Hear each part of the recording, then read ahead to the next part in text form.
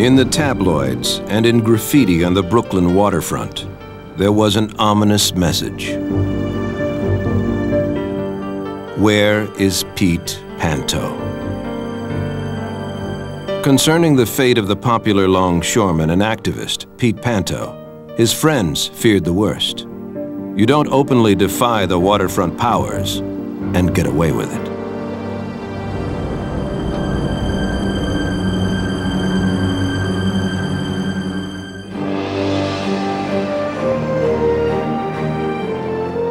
New York Harbor in the 1930s was America's postcard to the world.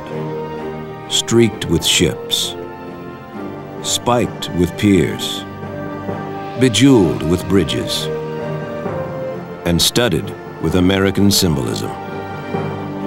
Chelsea Pier, where the great transatlantic ocean liners docked, Ellis Island, the Statue of Liberty. And it had the muscle to go with the image. If you take it all of the docks, Manhattan, Brooklyn, Staten Island, Jersey, it amounts to 700 miles of docks, about 2,000 piers in all. And during these years, the 30s, the 40s, something like a quarter of all the American import-export business is flowing through the port of New York. But the great harbor, with its sentinel of liberty, was also a bog of corruption. A criminal alliance ruled the docks, comprised of the mob, the ship owners, City Hall, and ILA President Joe Ryan. He was called King Joe on the waterfront, or Nickel and Dime Ryan, for the miserly way he doled out contract concessions to longshoremen. As the story goes, the shipping bosses would ask Ryan what he needed to keep the boys in line. Ryan would answer, "If they won't take a nickel, give them a dime."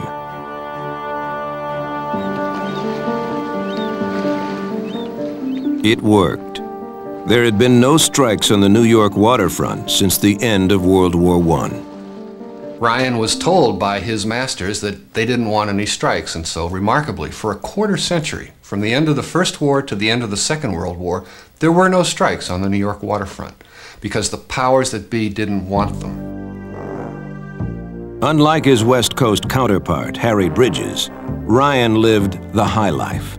He wore expensive suits, belonged to several country clubs, and threw lavish dinner parties that became famous both for who was there and who was not.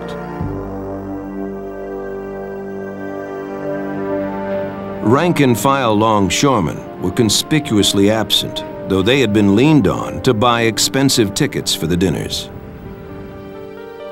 Only the chosen few made it to King Joe's table. People who were invited to those dinners was a who's who amongst the underworld, but also the political establishment of New York City, but also of New York State. And in a sense, that showed you the reach that Joe Ryan had. Among the underworld's who's who was Albert Anastasia. Anastasia had penetrating eyes and a long history of mayhem on the waterfront. Back in 1921, Anastasia had been sentenced to the chair for murdering a longshoreman. But when the witnesses mysteriously changed their stories, Anastasia managed to walk free. By the late 30s, Anastasia had muscled his way to the top of Brooklyn's Mangano crime family. Fellow mobsters called him the Mad Hatter. Albert was the toughest and the craziest. He had a reputation for just flaring violence out of nowhere, killing a man for no good reason. That was his solution to any problem. Clip him, clip him. So that gave him great power, great deference, because he was known to be crazy and a killer. Under Anastasia's orders, Joe Ryan hired men with criminal records to work on the New York docks, just giving the boys a second chance, as Ryan would say. Except that in many cases, these ex-cons were mafia soldiers whose job it was to steal whatever they could haul off the docks. In a sense, it was a form of taxation by the union officials and by the mobsters, which was generally accepted by the New York Shipping Association. The business was so lucrative then and non-competitive that the extra amounts of money they were paying in extortion to organized crime, in extortion to the unions, still allowed them to have an enormously profitable business. Anastasia's brother, Anthony, ran the Brooklyn locals of the Longshoremen's Union. His nickname, Tough Tony, came from his years in a ship's hold. Tough Tony was a longshoreman through and through. Tough Tony loved longshore work, the dead reckoning of how to load a ship, of where to place things so it was balanced right and you could get as much into the ship as possible. He actually worked on the docks and was a leader. I mean, if you looked at Tough Tony, you'd say, this man is a leader of men. Tough Tony ran his docks like an old-fashioned padrone from Sicily. Longshoremen would have to pay tribute, as much as 25% of their salary, or they would never be picked out of the shape-up. There's even an interview, if it wasn't so sad, you know, it would be hilarious, of a longshoreman who says, well, in the morning the union delegate came around and I gave him a kickback, and then in the afternoon another guy came around and he asked for another kickback, and I says I couldn't give it to him. He says, after that I haven't worked for 6 weeks. And so it went on the New York waterfront. The mob controlled the rackets, while City Hall raked in the bribes and the votes, and King Joe and Tough Tony kept the longshoremen in line. This was the great cabal of power that Pete Panto took on in 1939. Panto was 38 years old, by all accounts a refugee from Mussolini's Italy. Like thousands of other Italians, he landed on the docks of Brooklyn. He carried 75-pound bags of coffee on his back until he was promoted to hiring boss. Having fled fascist Italy, the American underworld held few terrors for him. Panto began speaking out against the Anastasias and Ryans of the waterfront. As leader of a movement called the Rank and File Committee, Panto staged rallies at the entrances to the docks. In June 1939, 350 longshoremen were present for a Panto speech.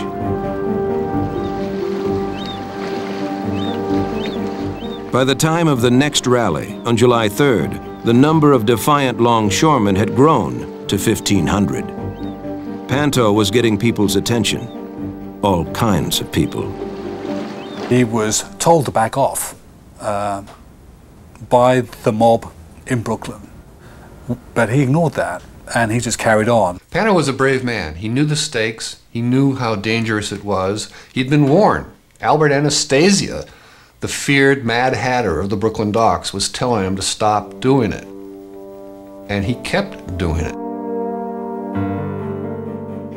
On the evening of July 14th, 1939, Panto returned from the docks to his rented room. As was his custom, he laid out his work clothes across his bed for the next morning. He then left for a meeting.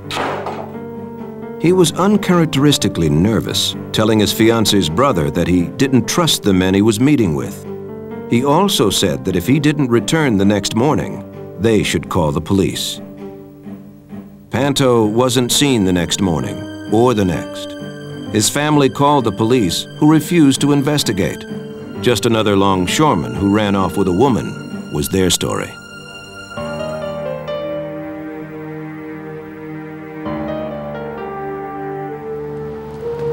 On the docks, his position was immediately filled, and the new hiring boss refused to hire members of Panto's Rank and File Committee. That's when longshoremen began covering the waterfront with the graffiti, "Where is Pete Panto?" It became the haunting mantra of the Brooklyn docks. But of course, as most of the longshoremen realized, Pete Panto was gone. He was dead. When the story behind Panto's disappearance came out in March of 1940, it appeared that authorities had the Mad Hatter dead to rights. A gangster and former Murder Incorporated hitman named Abe Relis began to sing to the police.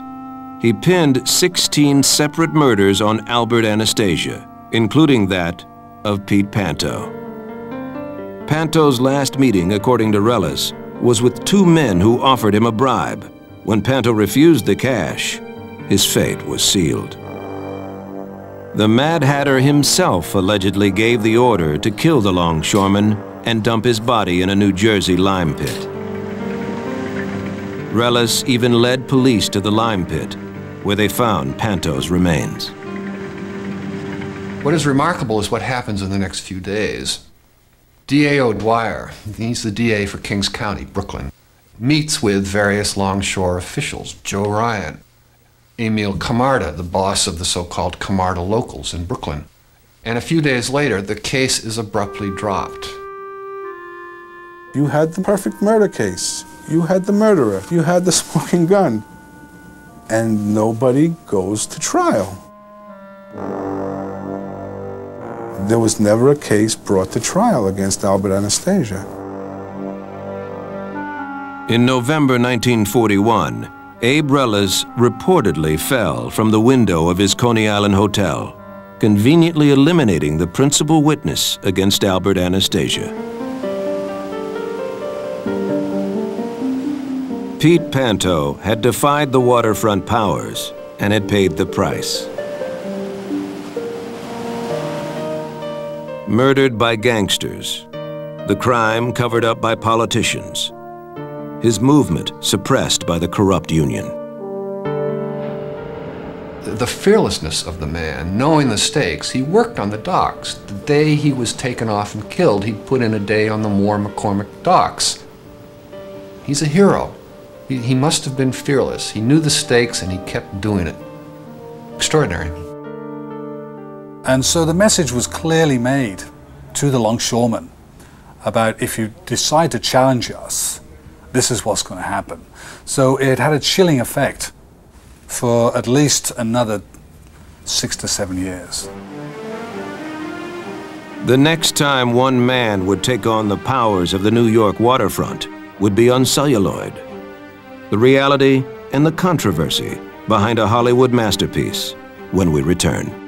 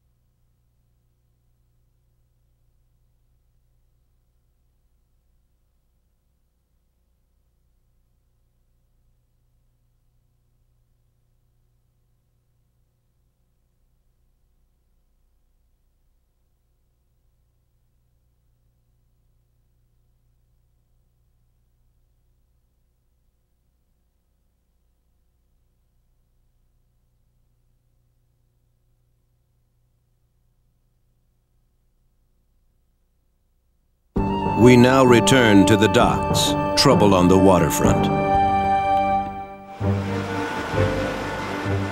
On the hard scrabble roofs and docks of Hoboken, New Jersey, a drama plays out in stark black and white. Longshoreman against gangster, brother against brother, priest versus the corrupt union, in a battle for control of the New York waterfront. We got the fattest piers and the fattest harbor in the world. Everything moves in and out, we take our cut. The melodrama on the screen had deep roots in reality. The movie On the Waterfront is another effect of these investigations of waterfront conditions that are going on from the late 1940s on. The film is really a piece of sociology that results from that stirring up. And it's accurate as far as it goes. You see there the shape-up at work, and men who try to get work, and if they won't kick back 10 or 20 or more % of their wages, they won't get work. You see that. The story was based on a series of articles by New York Sun reporter Malcolm Johnson, as adapted for the screen by novelist Bud Schulberg. Schulberg contributed his own first-hand research in the tenements and taverns of the Brooklyn waterfront. I saw the places that they lived, and the kids, and the overcrowding, and so the bar became their home. Deepening the realism of the film was the presence of real-life gangsters who had dropped by to see the Hollywood version.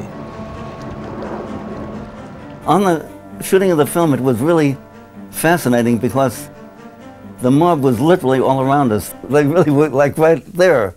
And they could walk right in and be a part of the movie. They almost were. In a celebrated star turn, Marlon Brando plays Terry Malloy, a longshoreman and ex-prize fighter. Malloy falls in love with the sister of a longshoreman who had been murdered because he had testified against the mob. Later, Malloy himself agrees to testify, and the former boxer answers the bell one more time in a dockside fight with the gangster chieftain. Filming of On the Waterfront took place in 1953, with the thermometer hovering around 10 degrees Fahrenheit. Director Elia Kazan despaired at the conditions until he saw the rushes and how the sullen weather contributed to the mood of the film and the intensity of his actors. Still, the producer of the film, Sam Spiegel, was so sure he had a bomb on his hands that he started withholding equipment. On the day a taxicab scene was to be filmed, a projector failed to arrive. This was needed to shine images of moving traffic around the stationary shell of the cab. A technician improvised with Venetian blinds rigged over the rear window and with moving spotlights. This crude stagecraft had the effect of focusing all the attention on the actors. You should have taken care of me just a little bit so I wouldn't have to take them dives for the short-end money. Well, I had some bets down for you. You saw some money. You don't understand. I could have had class. I could have been a contender. I could have been somebody. On the Waterfront opened in April 1954. Despite the predictions of producer Spiegel, it was an instant and enduring hit. It went on to capture 8 Academy Awards, including Best Picture and Best Screenplay for Bud Schulberg. Moviegoers and critics praised the movie for its social realism, yet most longshoremen disagreed. Their beef was that it had taken more than one heroic longshoreman to change the waterfront. In reality, it had taken thousands. I met Marlon Brando at an airport some years after the picture was made. And I went up to him and I congratulated him on his fight for the Native Indians, which I really admire the man for. But I said, you really did a number on a longshoreman. What makes you think that one man is going to save the waterfront? But he looked at me cockeyed and he walked away.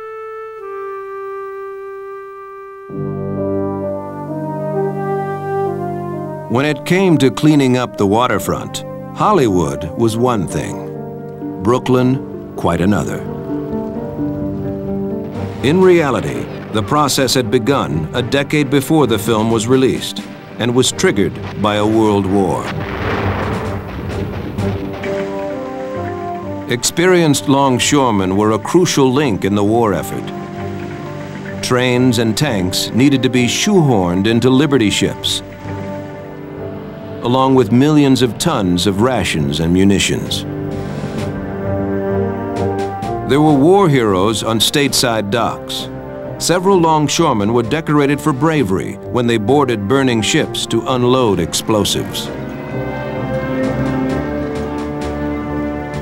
The demand for labor gave longshoremen a sudden edge. For once, there was more than enough work to go around without kicking back a quarter of your pay to dock bosses. And for the longshoremen who went off to fight, there was an even more profound change. People became more educated and they came back from World War II. A lot of the GIs wouldn't take any crap. They were out fighting against the Nazis, shooting people left and right, and they weren't going to take any shit when they came back. And that was particularly on the west side of New York, where rank-and-file strikes broke out right and left after the war.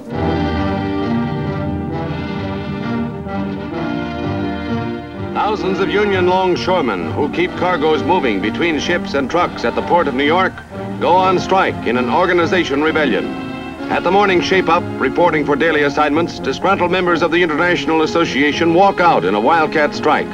Part of their beef is that racketeers heavily influence Union affairs.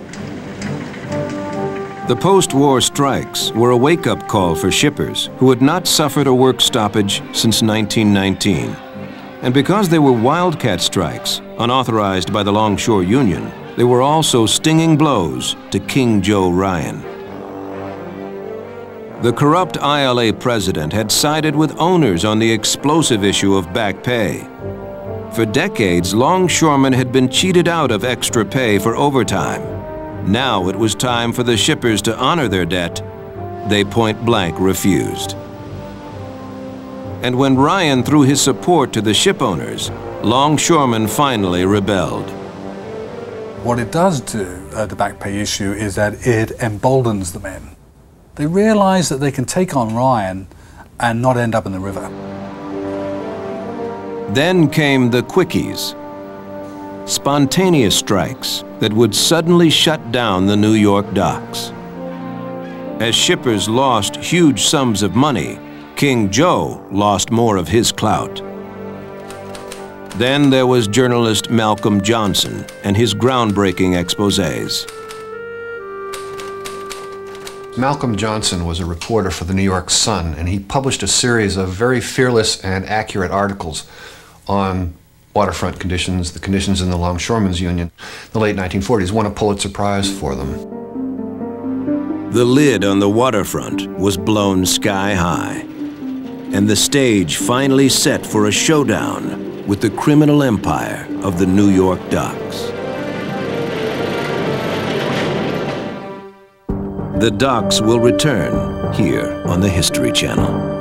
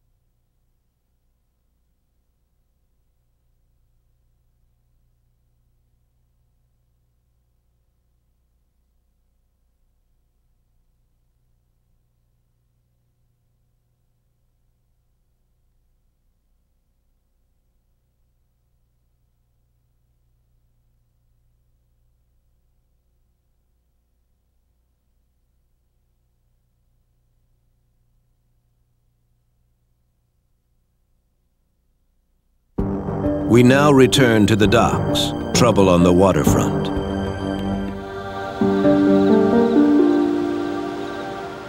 The house of worship has long been a fixture on the waterfront, going back to Roman times when mariners prayed to the god Neptune for deliverance from the storm.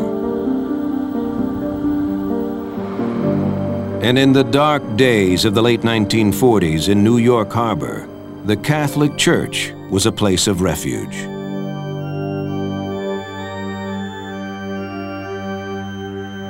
Certain men with the turned-around collar were fighting to expose waterfront corruption. It's a few Catholic priests, in particular a man named John Corridon, the so-called waterfront priest. He and his associates in a certain Jesuit institution that's interested in labor conditions on the dock are pursuing the matter. Father Corridon was the real-life inspiration for the character played by Carl Malden in On the Waterfront.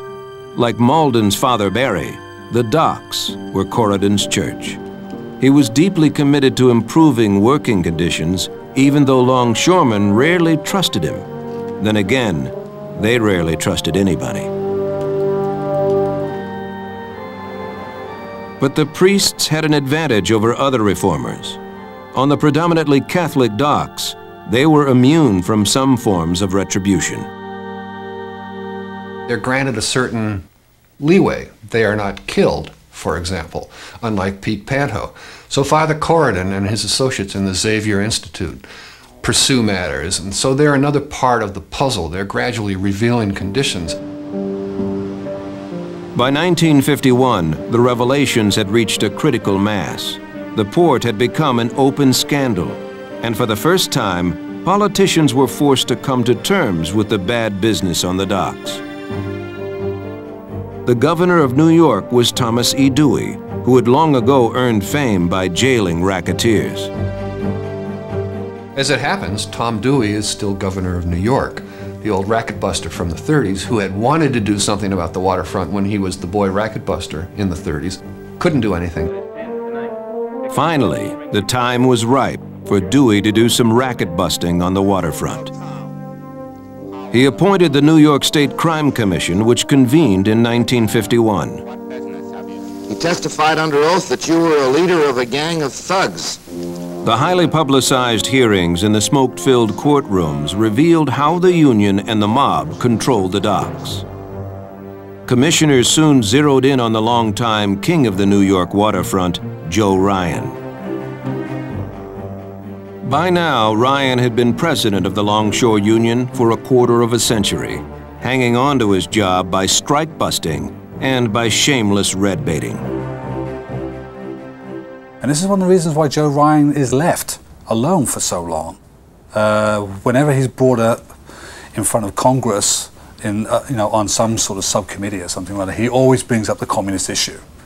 And he always labels the West Coast guys as being the Reds, dominated by Bridges, whilst in New York City he says these sort of people, we either crackheads or we run them off the docks. Before the Crime Commission, however, Ryan began to unravel. King Joe was grilled on his practice of hiring criminals fresh out of prison. At first, he repeated his old homily about giving the boys a second chance. But when really pushed on this question about hiring ex-convicts, he basically pointed out that certain things had to be done on the waterfront, certain forms of discipline. Sometimes rough things had to happen. The shipping companies don't particularly mind. They want a dock boss who will scare the minions, who will scare the guys into doing what the dock boss wants. Well, if that dock boss is someone who's done time for murder, the workers are going to pay attention to him. Revelations of institutionalized thuggery on the docks were a breakthrough. In 1953, the state began screening workers for criminal backgrounds. Anybody with a record was fired from the docks. Joe Ryan now found himself in that dubious company. King Joe had been caught dipping into one of his own charities, an anti-Soviet fund he had overseen since the 1920s. Facing numerous indictments for embezzlement, Ryan was forced out. He was accused of misusing union funds and of doctoring books and various other small crimes, the least of his crimes, but those are the overt reasons that he is relieved of his duties. Next came the reform that longshoremen never dreamed they would see. New York abolished the shape-up, replacing it with a West Coast-style hiring hall. It's overdue, but finally hiring is done on a rotating basis that doesn't involve kickbacks, and so the men can now get work without having to fork over 10 or 20 or 30% of their wages. The goals of Pete Panto and Father Corridon had finally been realized. Joe Ryan was gone from the New York docks, as was his engine of exploitation, the shape-up. The mob, however, remained, sending new soldiers down to the hiring hall as fast as the old ones were weeded out. But for rank-and-file longshoremen, the cycle of oppression had been broken. Pete Panto did not die in vain. His reforms took decades to finally get enacted, but they did get enacted, and we should honor his memory, the courage, what he did in the face of known risks, knowing that his life was in danger. Soon, however, the longshore era of Pete Panto, Joe Ryan, and the Anastasia brothers would be swept away. This time, the change would come in the innocuous form of a 40 by 8 foot aluminum box. The cargo container.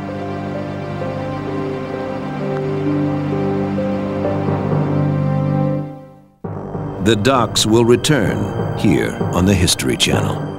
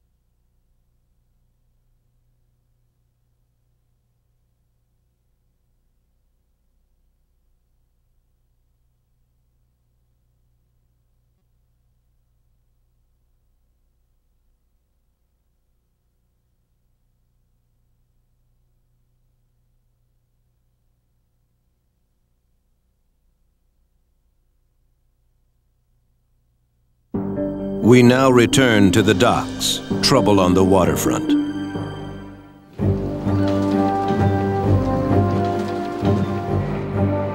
During World War II, the U.S. Navy developed a revolutionary method of shipping cargo.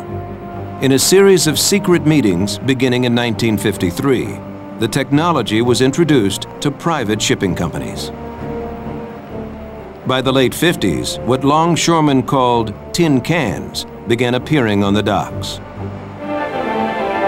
Cargo containers, a new concept in ocean freight shipping. Containerization, the packaging of many separate items into a single unit to reduce handling and virtually eliminate cargo damage and pilferage. This was technology so simple, it's often compared to a child's toy, Legos.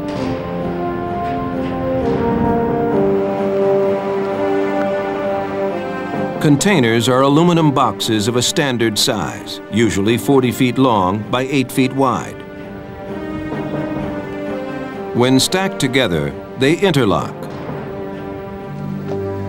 virtually becoming a part of the ship. Then they're lowered onto semi-trailers and become part of the truck or rail car. But the ingenuity of containers had a dark side. They made longshoremen and their ancient craft obsolete. Cargo was no longer unloaded at the docks. It was merely transferred. Muscle and skill were replaced by giant container cranes. Still, the longshore unions controlled the waterfront and were calling the shots as to how and when containers would cross the docks. One thing was clear: there was no fighting the technological tide. We can't get into this guerrilla warfare with the ship owners because this progress is even more than the ship owners. It's just something that's a technological revolution that's coming, and there's no way we can stop it. We have to get as much as we can out of it.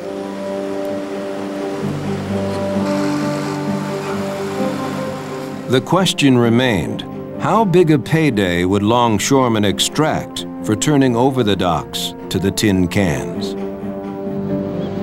At first, nobody knew the gigantic stakes involved. Not the ship owners, and not even the old firebrand of the West Coast Longshore Union, Harry Bridges. The employer representative, J. Paul St. Cyr, said to Bridges, all right, how about $1 million for this pot to go to the longshoremen in compensation? And Bridges says, where did you come up with that number? And St. Cyr said, well, it's a nice round number. And Bridges came back the next day and said, $1.5 million. And St. Cyr said, where'd you come up with that number? And Bridges said, same place you came up with the $1 million. At age 60, Bridges was still the darling of the left and the nemesis of the right. After a quarter-century as Union president, Bridges remained the picture of incorruptibility. he still made no more money than an ordinary longshoreman. Christ's sake, the salary was nothing. I mean, it's not like he's making millions. It wasn't like limousines and, you know, like chauffeurs and bodyguards and all that. The guy's just down there, you know, having a cup of coffee with the rest of the guys. But even old-style solidarity was no match for technology. Beginning with the 1961 contract, Bridges and the other veterans of Bloody Thursday surrendered the docks to the containers. They'd won it in the 1930s. They sold it now in 1960, in a sense. The price tag was a hefty one. Guaranteed employment for all union members, lucrative retirement bonuses. Veteran longshoremen were set for life. At the same time, however, it meant the death of the storied Embarcadero. Container shipping grew slowly at first on the West Coast. Then came another war, and it exploded. With escalating hostilities in Vietnam came the need to transport ever-increasing tonnages of war materiel. The West Coast container industry boomed. Yet all those tin cans were being loaded out of Oakland, not San Francisco. The Embarcadero was too congested to handle the increase in traffic. The historic Finger Piers too small to accommodate the larger container vessels. The docks were abandoned and left to rot where they stood, and where they remain 3 decades later. On the East Coast, the container agreement was inked in 1966. It too included a bonanza for longshoremen called a Guaranteed Annual Income, or GAI. For generations of longshoremen who had been driven to borrow money from loan sharks, the new contract changed everything. The GAI came in and we were guaranteed a day's pay for every time that we showed up or we made ourselves available for work. The banks couldn't do anything but lay out a red carpet for us. Oh, you're a longshoreman, how much do you want? But the victory was a hollow one. As part of the agreement, no new hires were allowed. Attrition began to take its toll. The longshore force dwindled to a skeleton crew. The ever-present mob also had a hand in the exodus from the harbor. As containers came in, they enforced their conditions. There was a point at which it was actually required that you unpack all the containers. And if you didn't, they'd virtually close you down. And if it got worse than that, they'd kill you. Going back to his days as a prosecutor specializing in organized crime, Mayor Giuliani has seen the mob chase business from the docks. You not only had the usual pressures of a labor union, but you had that backed by the violence that organized crime could bring about. People they would kill, the people they would threaten, the buildings they would burn. Eventually what happened was legitimate businesses, or even quasi-legitimate businesses, decide what the hell we want to do business there for. It costs more money and our lives are in jeopardy. So let's go do business somewhere else. Somewhere else meant the sprawling new container ports like this one in Blackbeard's old haunt of Charleston, South Carolina. Along with the remapping of the harbors, containers have also changed the life of the sailor, and not always for the better. You used to go to see the world. That'd be about the worst way in the world to see the world now. You see a whole lot of white caps and seagulls. Since a container vessel can be unloaded in a matter of hours, gone are the days of the extended shore leave and many of the temptations of the waterfront. Now, in the old days, you know, he'd have a night or two ashore, go up to some whorehouse, I mean, whatever the hell he did. Now, once in a while down in the containers, you'll see a few ladies around what we call greeters. Along the way, some of the old docks have been rescued from their derelict state. In 1977, the first waterfront mall was opened on San Francisco's old Pier 39. It became a trend. Today, The old waterfront is mostly known for its wax museums and t-shirt shops. Where Ben Butler once looted the docks of New Orleans, there's a shopping mall called Riverwalk. At Chelsea Piers in New York, where the great liners once docked, there's an amateur hockey rink and driving range. Where San Francisco's longshoremen once fought her police, an even more incongruous sight. Harbor seals, in great numbers, have taken over a stretch of piers.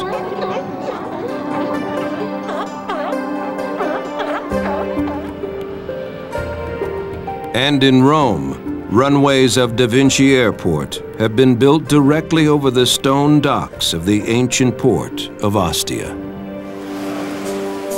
Yet the waterfront hasn't been completely sanitized. The proliferation of containers has meant new opportunities for smugglers. No customs force of any size could check the thousands of containers daily arriving at the docks. Nor has the underworld given up the ghost.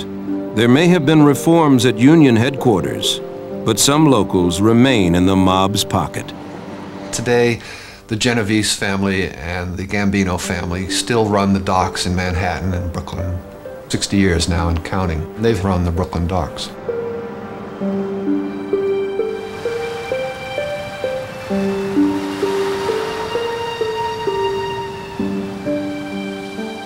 As trade has bridged the oceans, the continents are now all but joined at the waterfront. What was set in motion on ancient Mediterranean docks has spread throughout the world. So has the organized crime and corruption that grew side by side with commerce. And the skeletons of the old wooden docks dance in the slow current.